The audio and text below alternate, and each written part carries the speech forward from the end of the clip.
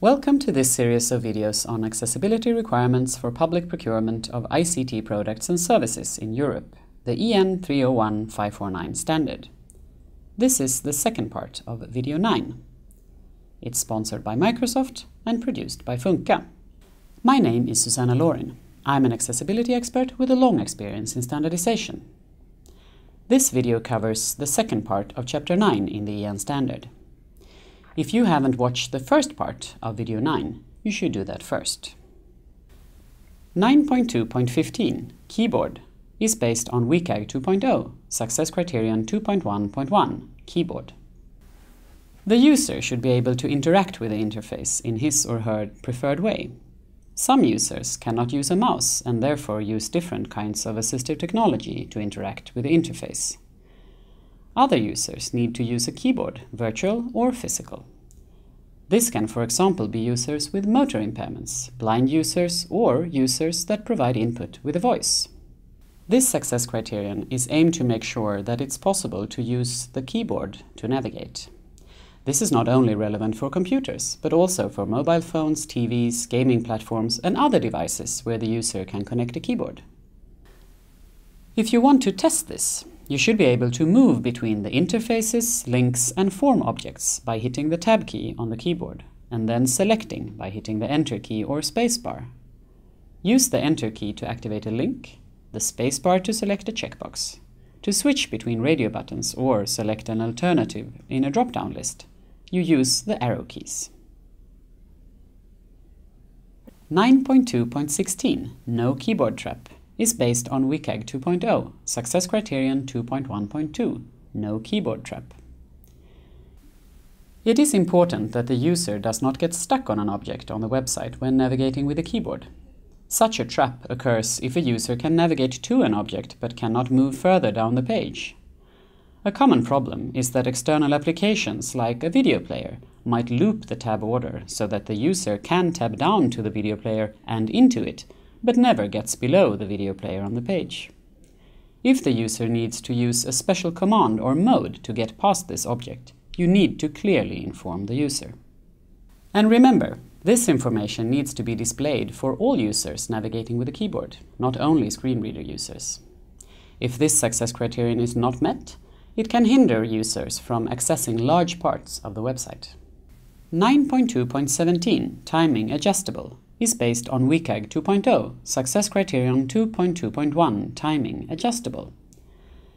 Sometimes there is a need to use time limits. For example, on a banking website, users need to get logged out for safety reasons. A ticket machine might need to unblock seats if the user walks away without completing the purchase. Time limits are a problem for users that need more time than is allowed. Therefore, it is essential that the user can do something about the time limit. If there is a time limit, the user must be able to either turn it off to adjust the time span or extend it before the limit is reached. If the user can adjust the time, the possible range has to be wide, at least 10 times the length.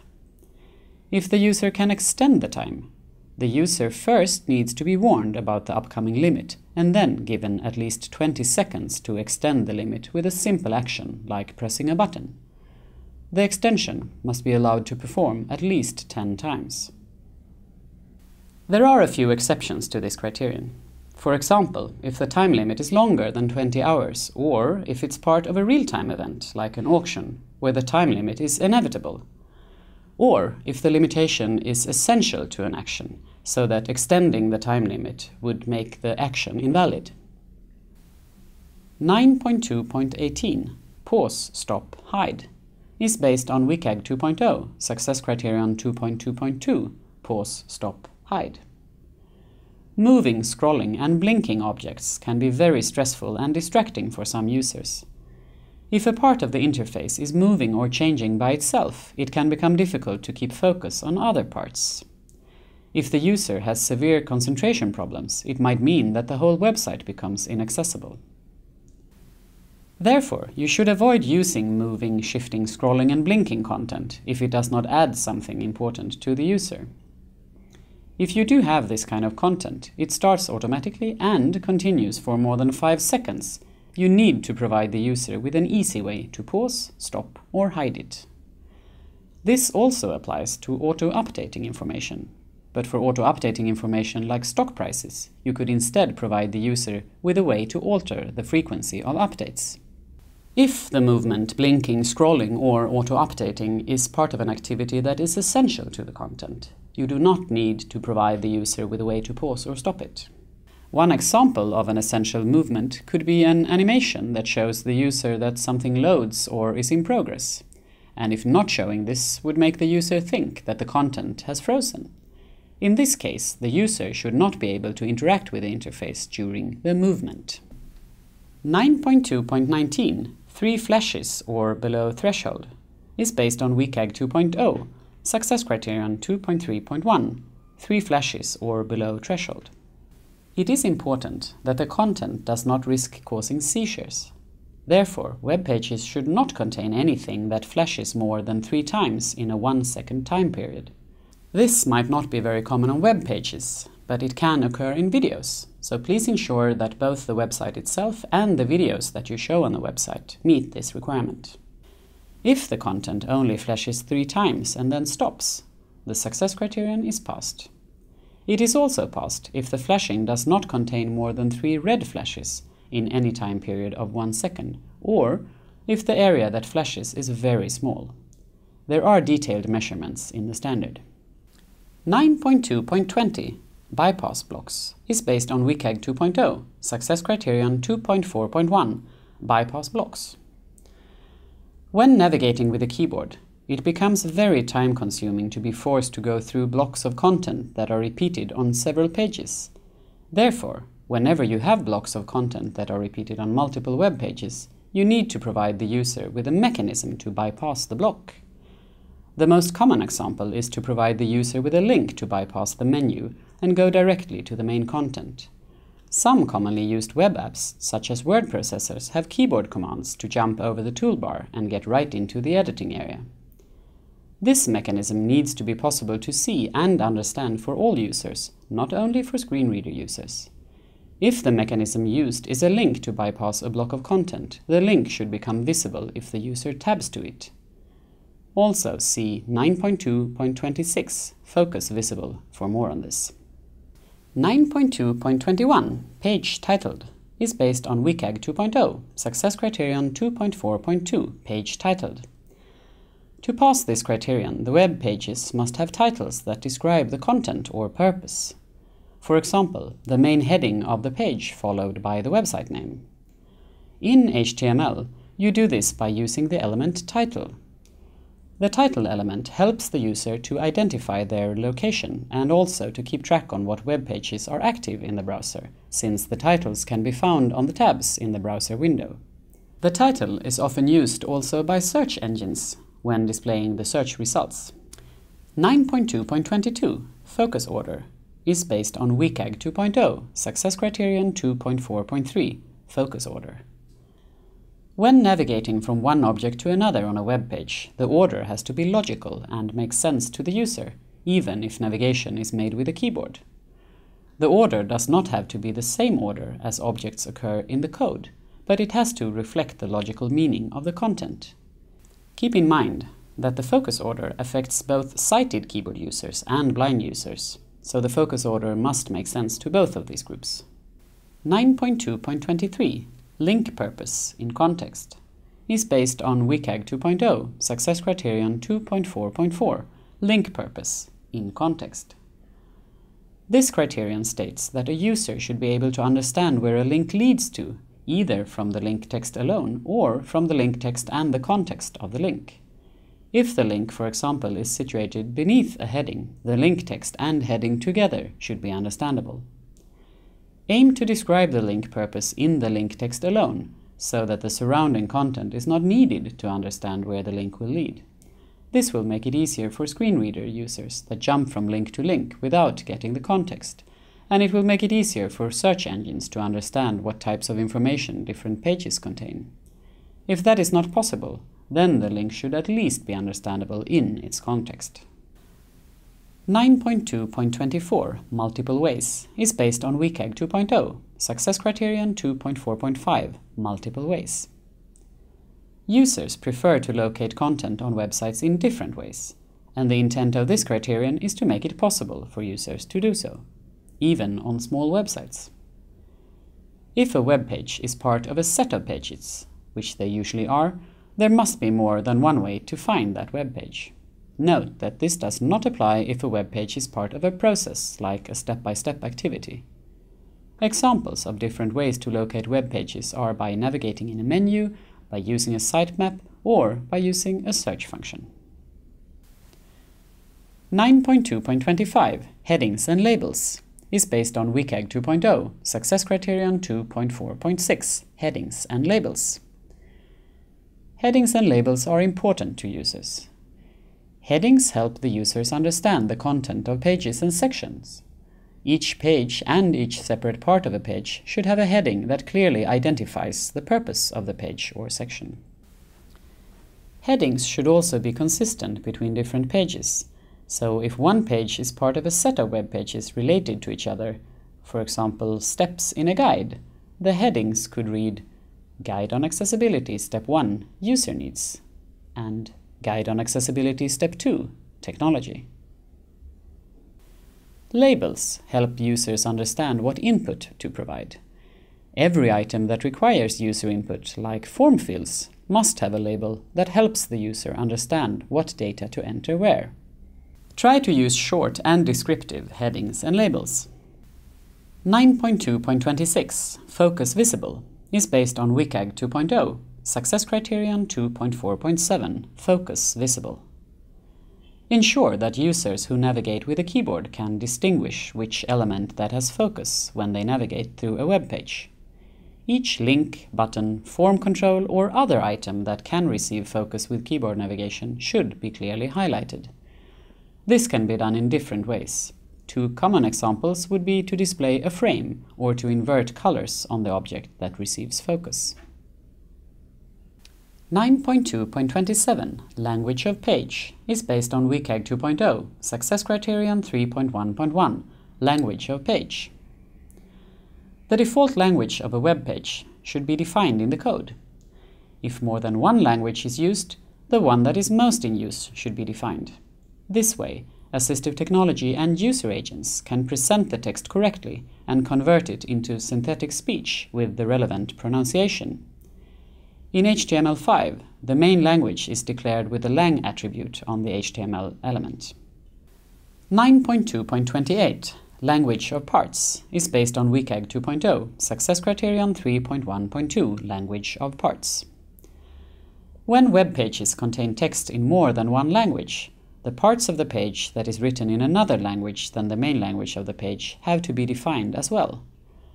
This is done by using the lang attribute on an element that encapsulates the part of the text that is written in another language. You do not have to do this if the text consists of proper names, technical terms, or words of indeterminable language. Also, words or phrases that have become part of the default language is an exception. 9.2.29 on Focus is based on WCAG 2.0, Success Criterion 3.2.1 on Focus. The functionality of a website should be predictable, and focus as such must not trigger events. For example, when the user tabs on the next link or button, or when the user clicks in a text field or hovers over a link that has a mouse over script, forms should not be submitted automatically. New windows should not be opened, and the user should not be moved to another part of the page. 9.2.30 on Input is based on WCAG 2.0, Success Criterion 3.2.2 on Input. This criterion is related to the previous one, but addresses input components. So entering text in a text field or checking a checkbox should not automatically trigger an event. One example is if a form is automatically posted as soon as the user clicks in the checkbox "I agree with the terms and conditions." This would be a fail. Remember to give the user information on what will happen before it happens. 9.2.31 Consistent Navigation is based on WCAG 2.0, Success Criterion 3.2.3, Consistent Navigation. To present the navigation of a website in a consistent manner is important for many user groups. The navigation mechanisms must be presented in the same way through all pages where they are repeated. For example, the search field should be found in the same place on all pages. Users who see well often rely on the visual cues when navigating.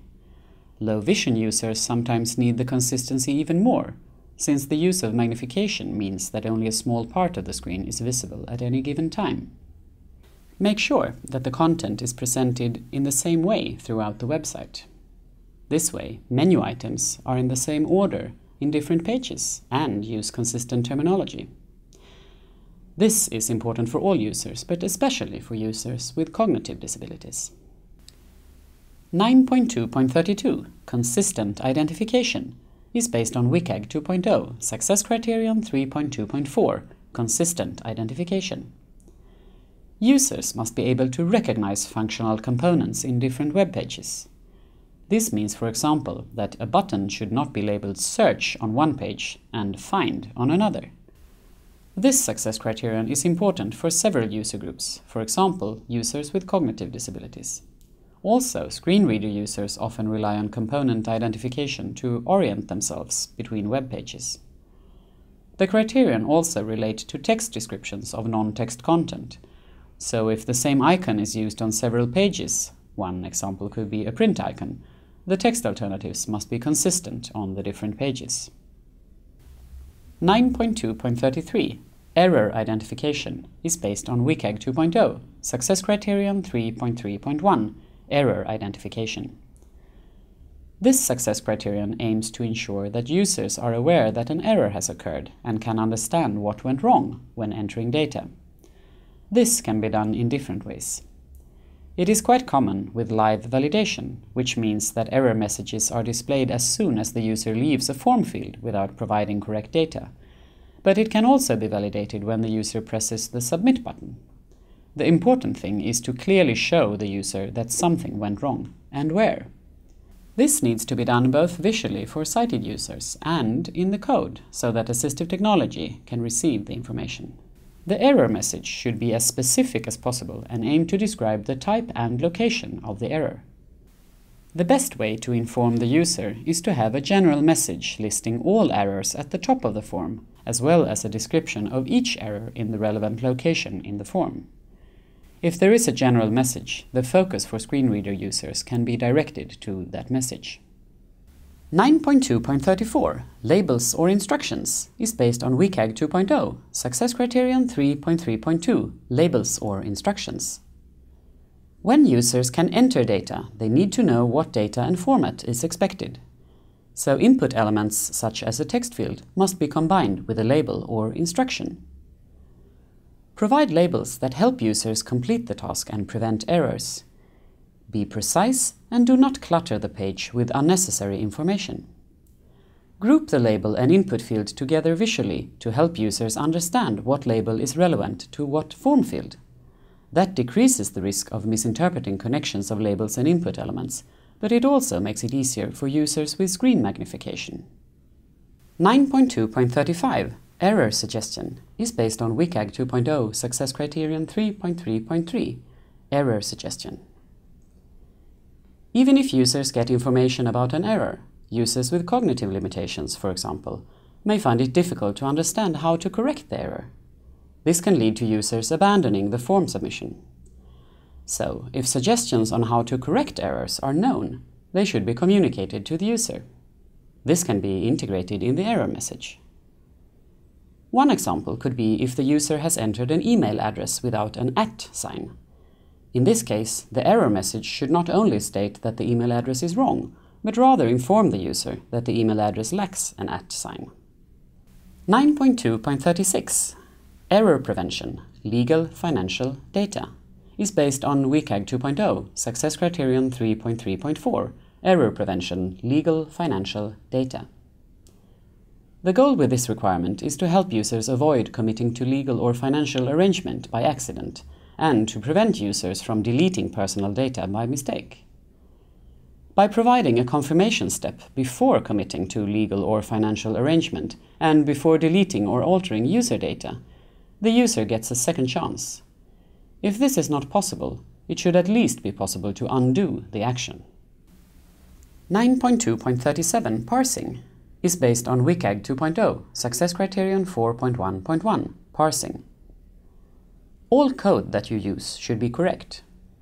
This decreases the risk for problems when user agents and assistive technology is trying to interpret the code. If you need to make exceptions, it is important that the code at least follows these 4 rules. It should have complete start and end tags. It should be nested according to the specifications. It should not contain duplicate attributes, and any ID values should be unique. 9.2.38 Name Role Value is based on WCAG 2.0, Success Criterion 4.1.2, Name Role Value. This is one of the most complex success criteria in WCAG. It states that all interactive components, state, role, and value, should be programmatically determined. This means that it should be possible from the code to determine the role, value, and name of all interactive components like links, form objects, and buttons. Let's have a look at an example.